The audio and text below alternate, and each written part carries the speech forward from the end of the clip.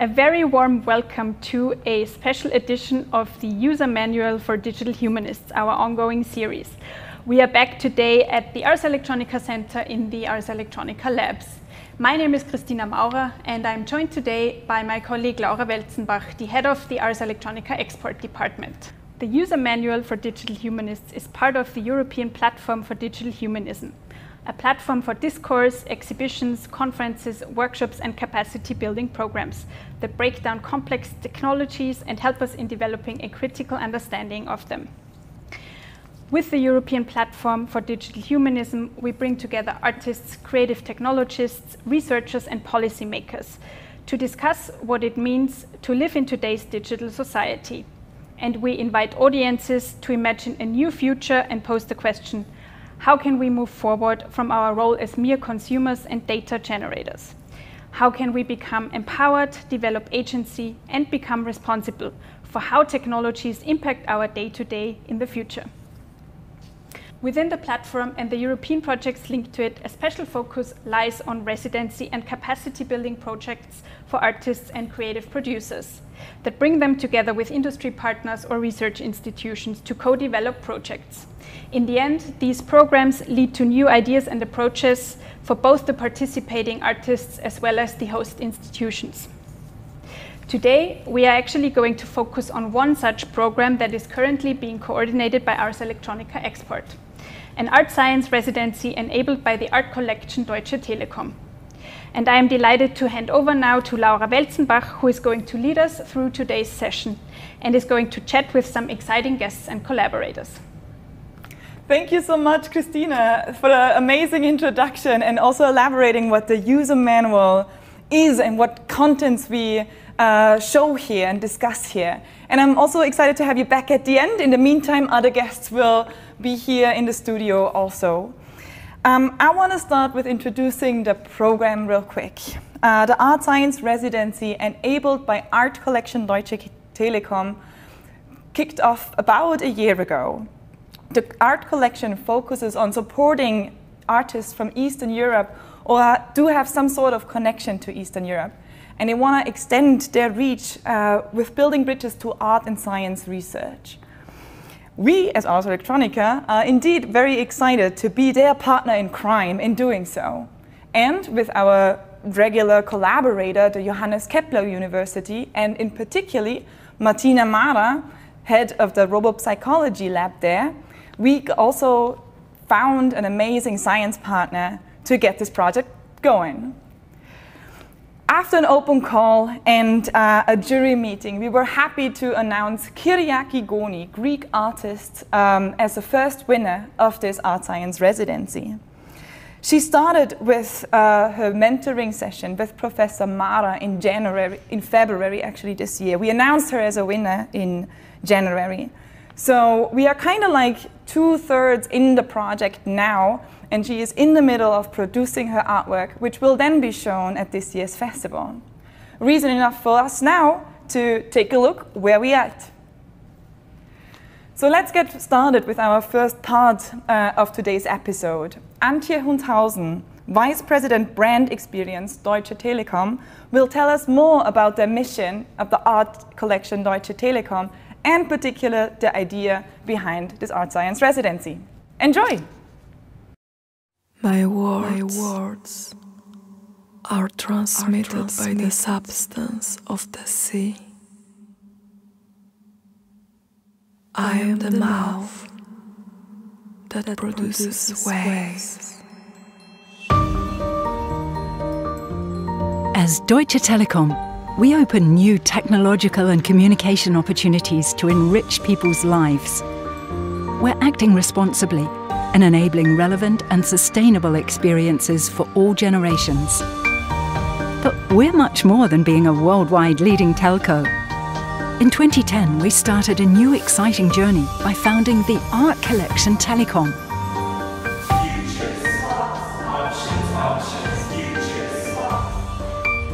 This collection comprises more than 300 works by artists from over 20 countries.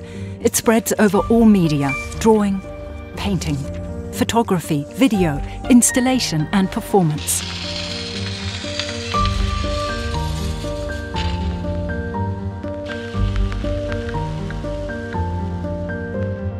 Antje Hundhausen, who's responsible for the art collection on the part of Deutsche Telekom, knows how important it is for an art collection to be taken seriously and to be explored in different contexts by a broader public. In general, art speaks for itself, but it always helps to give the viewer a clue. For us, art is one of the best ways to communicate. It tells us about the world and about personal experiences, about dreams and longings. It draws utopias. The Art Collection Telekom consciously focuses on contemporary art from Eastern Europe. In these countries, political, social and cultural challenges are essential, and the support the Art Collection Telekom offers to artists is substantial. My mass is greater than you, and the cloud of my love is greater than your understanding. With this engagement, we improve the infrastructure for art in these countries, and we make an important contribution to an open, diverse and communicative European cultural network. Not only for the mediation of the artworks, but also in the production. Technology is key. Your joints fall apart, under my gaze, your warm evening turn freezing cold. Many of our artists are experimenting with new technologies. To foster this aspect, we've founded the ArtScience Residency with Ars Electronica in Linz. The programme promotes interaction between artists, researchers and scientists. The residency is addressed to artists who work at the interface between art, technology and science. Although the Art Collection Telekom is still a relatively young collection, we've already realised many exhibitions in cooperation with leading museums all over Europe during this first decade. And artworks are presented in the Deutsche Telekom buildings and offices as well. The Art Collection Telekom is an essential part of our corporate citizenship that makes the difference. A success story to be continued.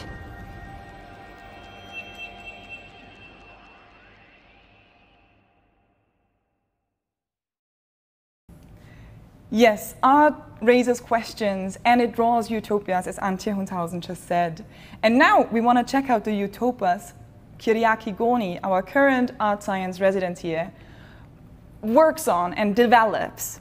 Kyriaki is an Athens original. She was born and raised there and still works and lives there. I work across media, creating expanded multi-layered installations. That's how she describes her project and her research. I connect the local with the global by critically touching upon questions of datafication, surveillance, distributed networks and infrastructures, ecosystems, human and other than human relations. How does that look like? We will check out a previous work that was also part last year at the Ars Electronica Festival. It is an exhibition shown at Onassis Stegi in Greece, and we will check out a little glimpse to the tour now. Enjoy!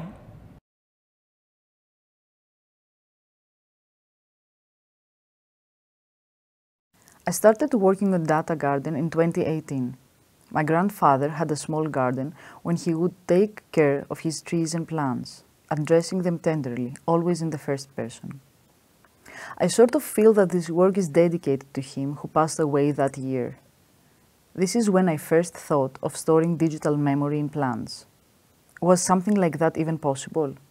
Would I tend my digital data differently if it was stored in plants? What would this shared memory mean for my relation to other species, to the planet and to the technological mediated society? These questions were the fuel to investigate further and begin building Data Garden. During this research, I reached out to scholars and scientists, Karen Pfister, Mel Hogan, Edward Perello and Labros Tsounis, who responded kindly, and their input enriched this installation. The Onassis Foundation, through the team of digital innovation under the direction of Prodamos Tsiavos, supported this project from the very beginning, and I'm grateful for their trust. Data Garden would be initially presented on March 2020, but the show was postponed due to the lockdown. Now, in the post-COVID period, what this work observes and discusses has only been intensified. Data Garden is timelier than ever. environmental realization, personal data violation and surveillance, the need to connect, the need to return to our inner thoughts and speculating about the future. For that reason, together with Onassis Foundation, we decided that this exhibition should open online for initiating a very much needed dialogue with the public. Data Garden is a multimedia installation which consists of 10 pieces. The main piece, a video essay, is densely interconnected with all the other pieces. A polyphonic sound piece, 4 interviews with scholars and scientists, drawings and digital prints, and an AR portrait. All these parts produced a rite of passage for the viewer. Data Garden is a demanding work. It demands viewers' presence and time. I consider presence and time as the most valuable assets of the post-COVID era. At the same time, I seek to construct a space for pause and reflection. Data Garden is presented in the underground exhibition space of Onassis Stegi. When entering this dark box, the ritual begins.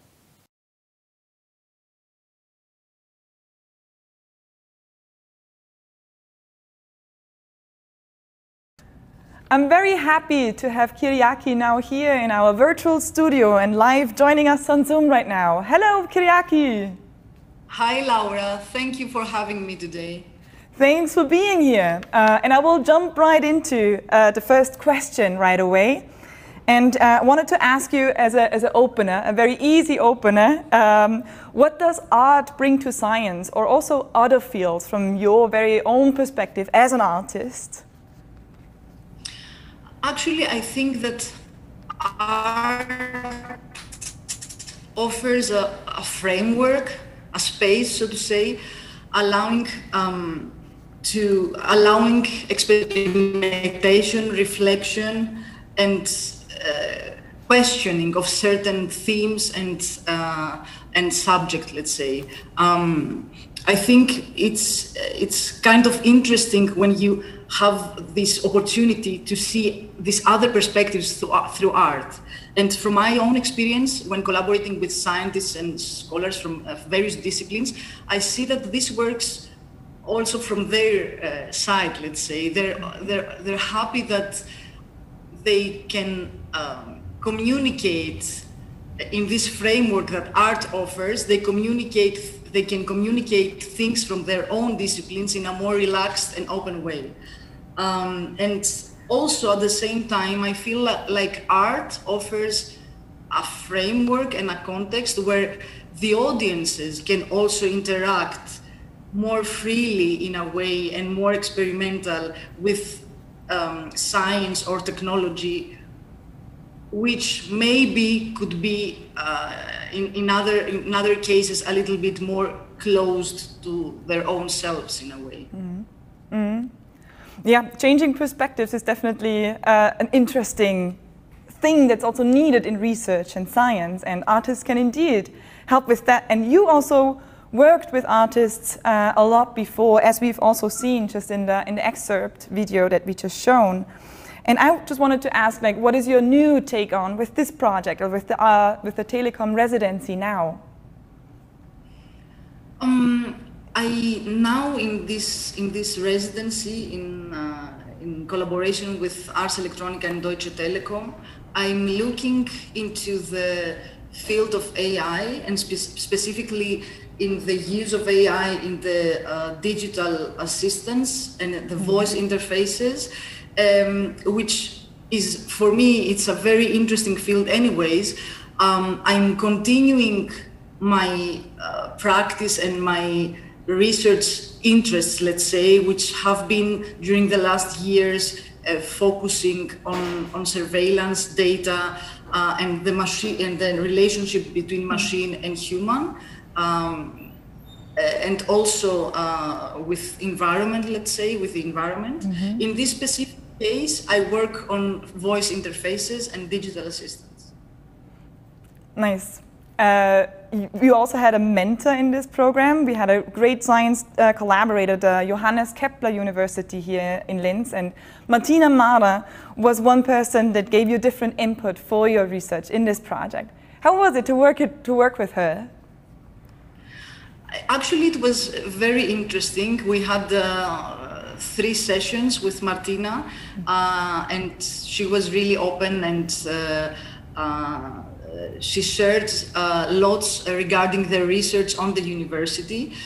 We had the opportunity to exchange ideas. I also offered her some insights in my previous artistic work, and I think this was a very helpful and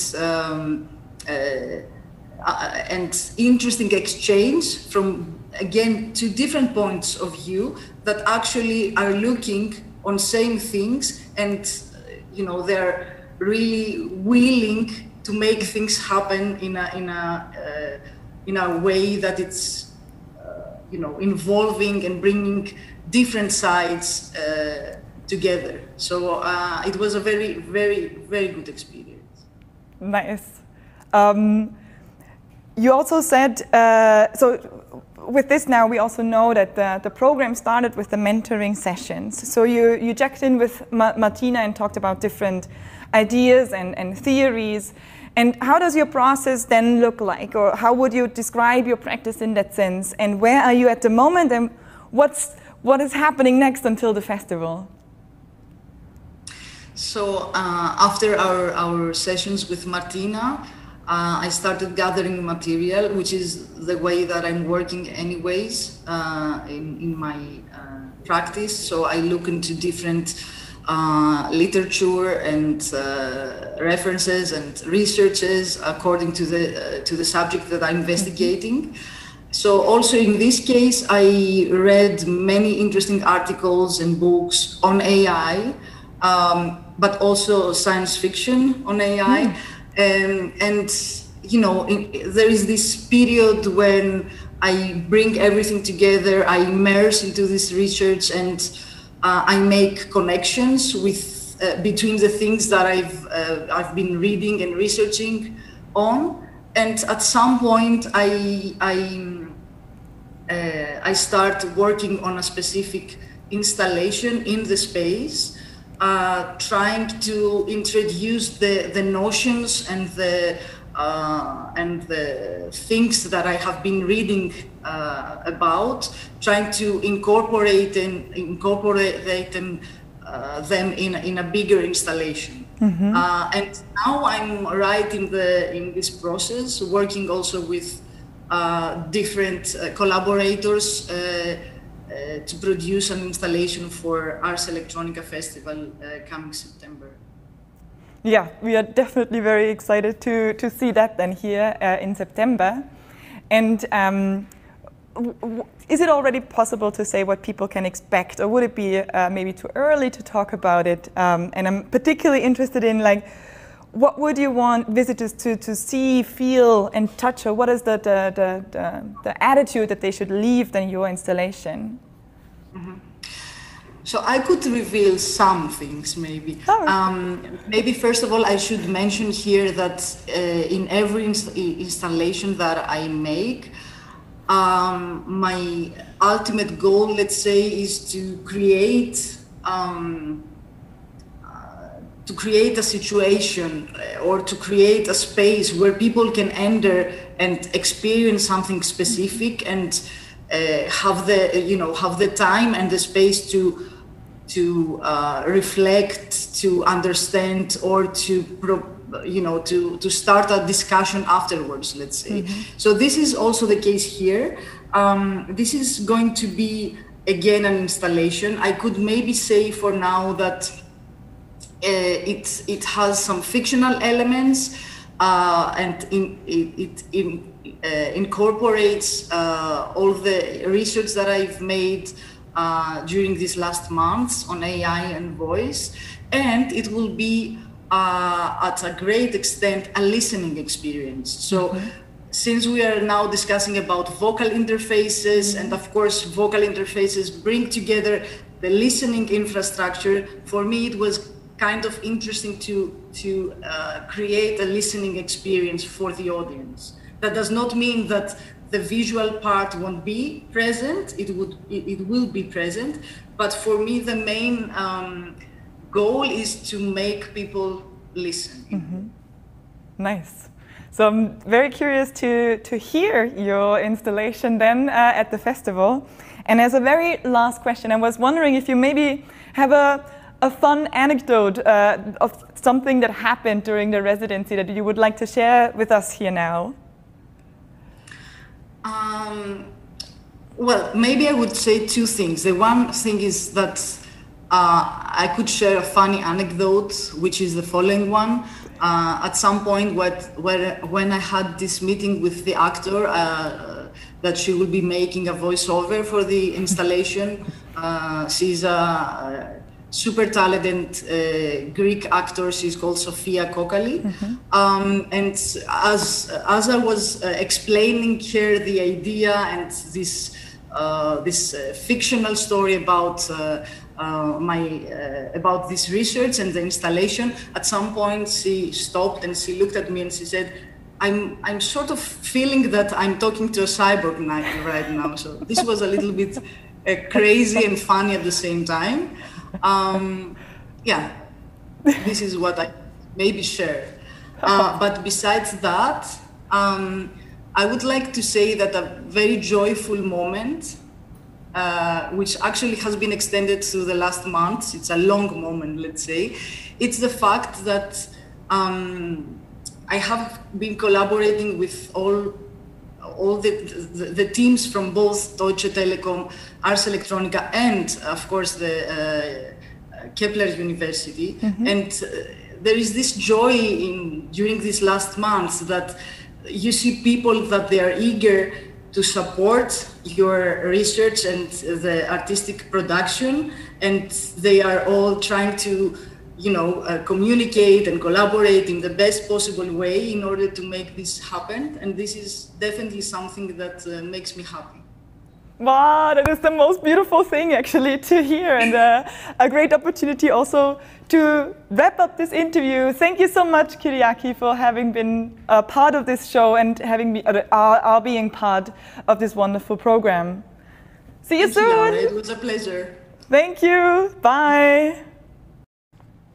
And now I'm excited to welcome the next guest, the mentor of the Art Science program, Professor Martina Mara. She is professor and head of the Robot Psychology Lab at the Johannes Kepler University here in Linz. And she visits us regularly here in our home delivery session. I'm not surprised because her research and expertise lies at a very interesting intersection, as the name of her very own lab, Robot Psychology Lab, already implies. Welcome, Martina Mara. Thank you so much for being here. Hi, thanks for having me. Yeah, you are a regular here at Ars Electronica. You also worked here before. Does it feel a bit like coming home as well when you're here? Yes, it does. I spent many years working at Ars Electronica, and I'd say, the open, creative, interdisciplinary, educational spirit here definitely helped in defining my approach to research. So in this regard, it really feels a bit like home. And saying this, may I use the Ars Electronica Center as my home office, actually? I mean, that would be cool. Nice, I will definitely suggest that. Thanks. Would love to have you here even more often. Can you tell a little bit more about the Robot Psychology Lab and how it came to be? Yes, of course. These days, so many people talk about digital humanism and human-centered technology, and that we need to put the human, the people, in the center of technological development. If we want to do that, we should look to psychology, because psychology traditionally has been researching human perception, human experience, human behavior. So if we want to put the human at the center, psychology may be a good starting point to do that. And I'm super excited that you also worked with artists before, as a scientist, as a researcher. And I wanted to ask you, what is your personal take on why it can be fruitful to scientists to collaborate with artists and through art? Yeah. It can be very fruitful and very inspirational, If you collaborate with artists, you may get a complete different perspective on issues you're dealing with on your daily base. also, you know, through art and science collaborations, your issues or your research topics may be communicated in completely new ways to the public, which may be interesting to researchers as well. But what I like a lot is that many artists, and also Kyriaki, I think, create this, you know, alternative speculative visions or futures. We get, you know, we get more open-minded and we get new ideas how our relationships with machines, for example, could look like. And it can be really inspirational. But also, actually, I think that not only scientists should collaborate with artists, but virtually anyone, because there's a quite pragmatic reason, you know. What artists usually do very well, changing perspectives, combining very different areas and aspects together, creating these speculative visions, these new fictitious futures, being creative, different kinds of inquiry. I think these are skills that are more and more in demand for anybody, also for business people, you know, for all kinds of professionals, because these are things that machines can't do. So I think we should also confront young people and students at the bachelor's and master levels already with these kinds of artistic thinking, because it's really valuable for our future. We need these skills. Yeah, artists in businesses, politics, science, universities, everywhere. I totally agree, and I will definitely work with you on this mission. And I think with this program we have already reached one step, or one example. And maybe a very short question. What makes an art-science collaboration a good one? A good one? I think you need to meet each other at eye level, you know. I think it's not a good one if I, as a scientist in this case, would think that the artist anyway doesn't know anything about research and all my, you know, all the details about my methodologies and how I do my statistical analysis and so on and so on.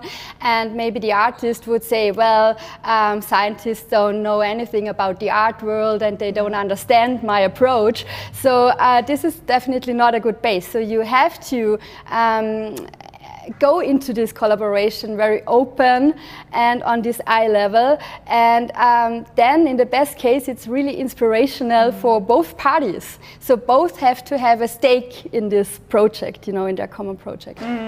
Eye-level connection, that's definitely a good base for many collaborations. Definitely, also. Yes. Cool. And how was it to work with Kyriaki? Yeah, very enjoyable. You know, I think the meetings with Kyriaki, she in Athens, myself in Linz, were among the most enjoyable Zoom meetings I had during Corona times. And we had a lot. We have a lot in common, actually. You know, Kyriaki knows a lot about artificial intelligence, about human-machine relationships. She also asks very interesting questions about the future of our relations and our collaborations with AI systems, for example, which we at the Psychology Lab also do, just with different kinds of methods. But for us, it was also really enlightening and inspirational to learn from her, from the artist herself, about her ideas behind works such as counting craters on the moon, for example, which I love. It's such a great work Kyriaki did a few years ago, I think, where she creates this imaginary dialogue between a German astronomer who was alive in the 19th century, really existing person. I think he was called Johann Schmidt. And his job was, back in the 19th century, to manually count craters on the moon and draw them and name them and so on. And nowadays we have deep neural nets who do that for us, who analyze planets and also the moon, and who count craters and who are able to find, thousands of craters in minutes. And this astronomer was able to find, you know, several hundreds maybe throughout his lifetime. And Kyriaki created this great and really poetic and interesting dialogue, imaginary dialogue between this now deceased astronomer and the deep neural net. And it's a quite inspiring take on how, you know, what humans can do, what machines can do, how we could collaborate. Yeah, was really great. Yeah.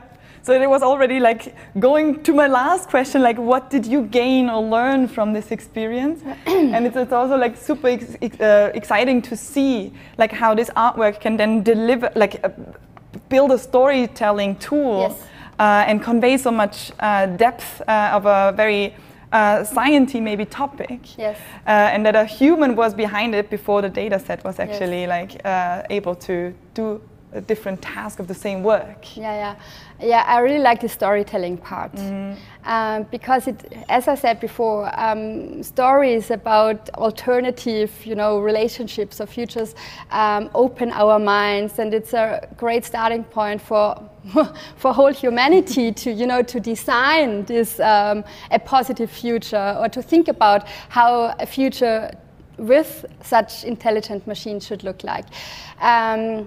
And we had great conversations about, especially about voice assistant, speech assistant systems, and the meaning of the voice, and also the synthetic voices that are getting more and more realistic in their human likeness.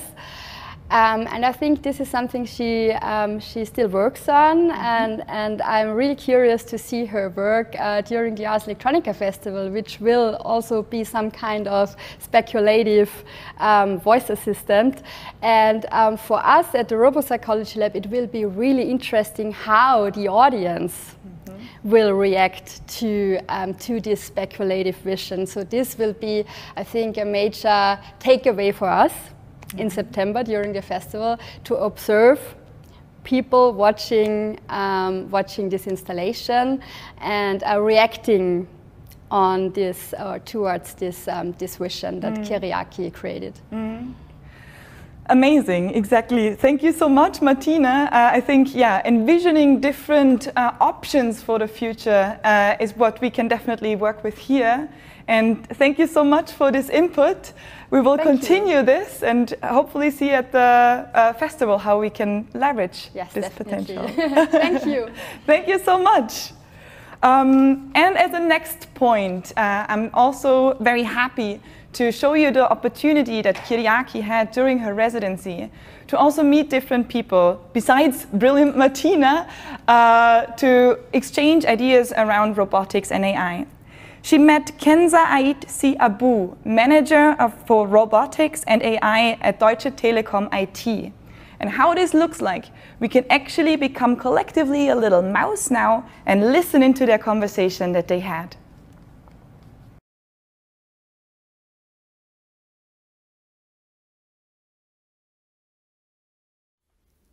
Hello everyone, and welcome to a great talk between myself and Kyriaki Goni.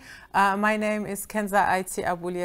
I work at the IT department of Deutsche Telekom, and today I have the pleasure to talk with an artist. I'm very happy you're here. Please introduce yourself and tell us about the ArtScience Residency and all the great stuff you do. Hi Kenza, it's really a pleasure being here and having, you know, the opportunity of discussing various things with you. I'm an artist based in Athens, Greece. I have been working during the last years on technology and the impact that technology has in our own lives, everyday lives, in the way that we perceive ourselves, society, the others, the environment.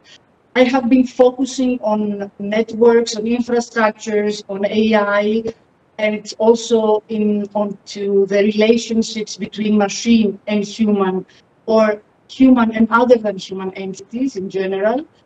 I have a background in social and cultural anthropology, and this gives my artistic practice a specific point of view, let's say. And maybe if I shortly describe the ArtScience Residency at Ars Electronica, collaboration with Deutsche Telekom and Johannes Kepler Universität.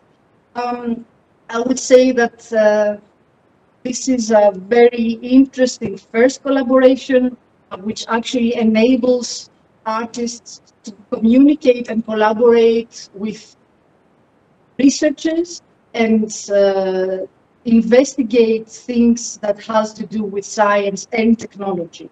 In this specific case, I collaborated with Dr. Martina Mara, and we discussed various things. Among them was also the vocal interface, and this is also actually what I'm going to present this year at Ars Electronica Festival. I loved the fact that you have a background in anthropology and social science, plus arts, and now you're digging into technology. And how do you think that your diverse background influences your artwork? Actually, very much, because I'm also a person that, you know, it's open to different inputs and observes and listens very much. I would say that this diversity is maybe a fundamental part of my practice. And this is also sort of mirrored in the way that I use my materials in a way. So at the end, the result is most of the times a multi-media installation that is actually an expanded installation, which brings together different media and tries to create stories and spaces and ecosystems, let's say, which could host audiences and could offer a space and time for discussion and interaction. So let me ask you the next question. That is how you came up with the idea of putting your data garden project, okay? I understood it as an idea of extracting our data, our user data from the platforms and putting them in plants and planting them, well, very specifically in Greece, in the Acropolis, but I guess the idea can be, done anywhere. So this forces us to take care of the plants, to take care of the environment, because the plants are the ones taking care of our precious data.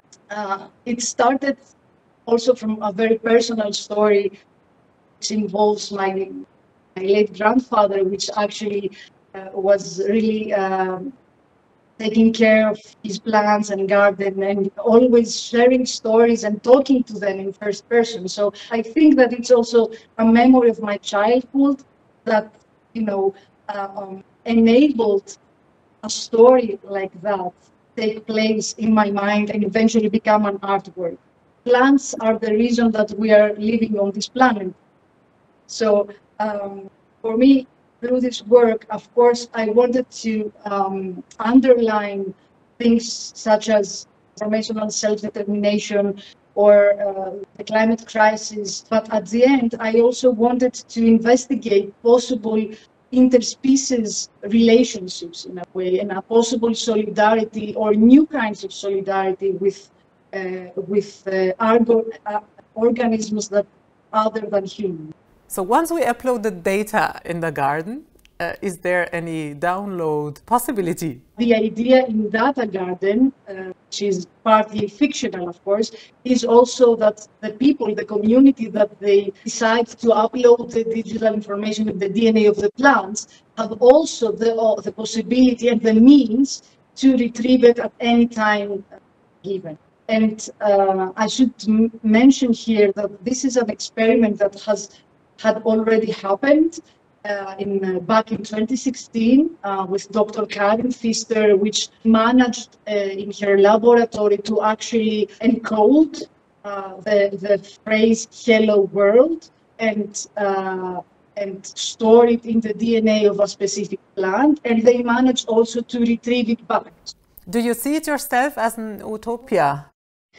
I would say that my work is a work that investigates the present and tries to envision possible futures, sometimes through what is called dystopian scenarios, and sometimes through what can be called utopian scenarios. But I wouldn't really use these labels for my work in a way. Should I maybe try to ask you some work? Of course, yeah. I've been doing the talk, sorry, yeah, go ahead. For example, in Deutsche Telekom, how do you specifically deal with AI biases in order to be sure that these biases are at least minimized in a way? From a tech perspective, the artificial intelligence itself is not biased, but the data it learns from is usually the problem. And the data we use to teach the machines comes from our reality, from our society, from our lives. And we humans are biased, and this is how the bias gets into the data, because it's just a representation of the human experience. And you should take care of removing this bias in the development process so that the machines don't learn it and reproduce it. And this is, as I said, it's a big research field. Mainly you try to do a sensitivity analysis, you know, where you have different features and you analyze how one feature influences the output of the neural network, and how those features also influence each other. But at the end, you want to see how the results of the neural network, how the decision has been influenced by the features.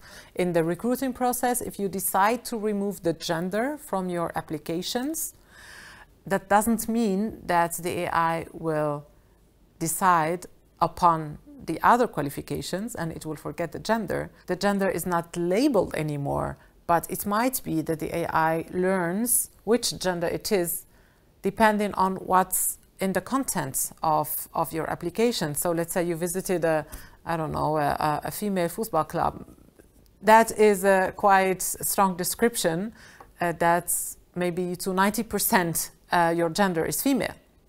So at the end, it will find it out.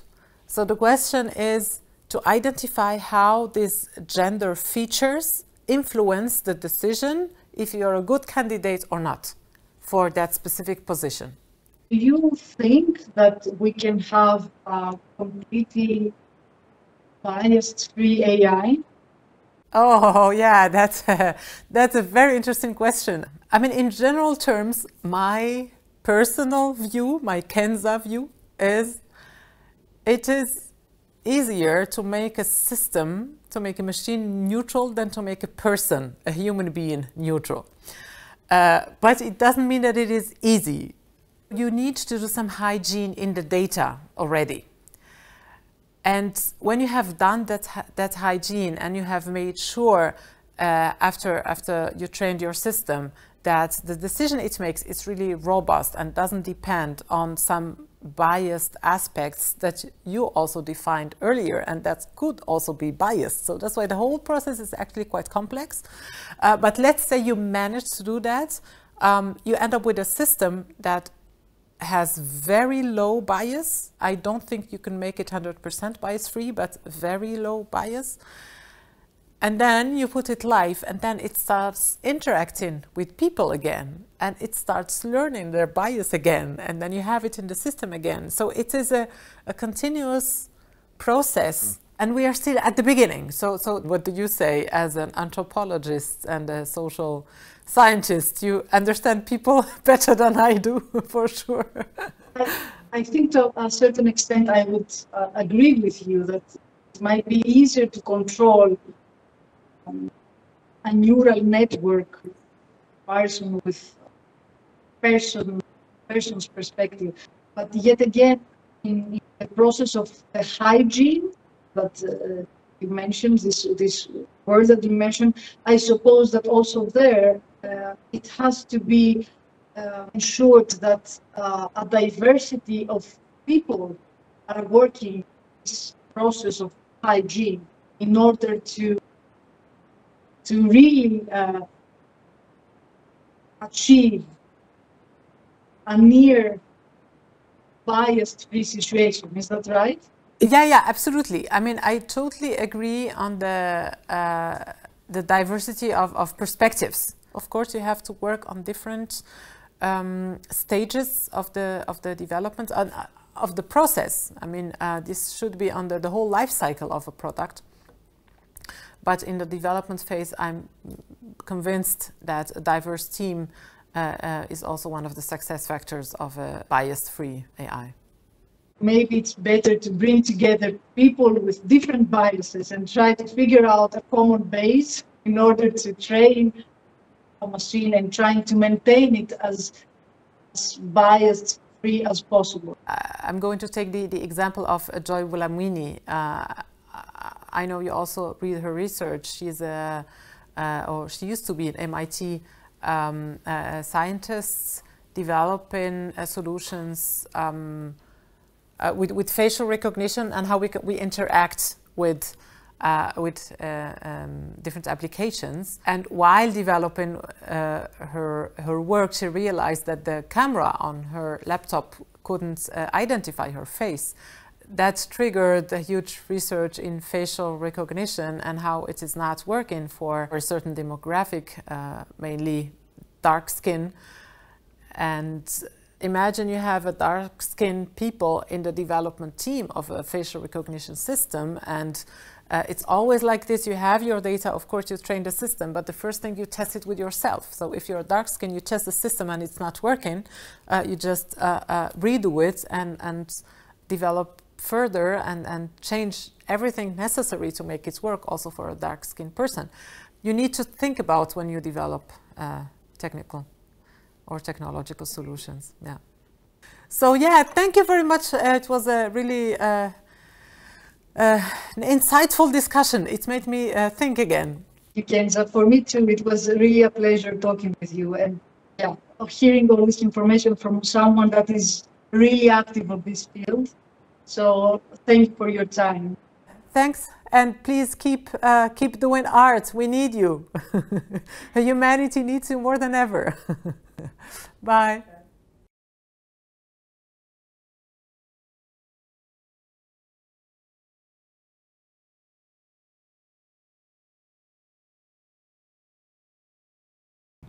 This was already the last part of today. What a wonderful round of guests we had.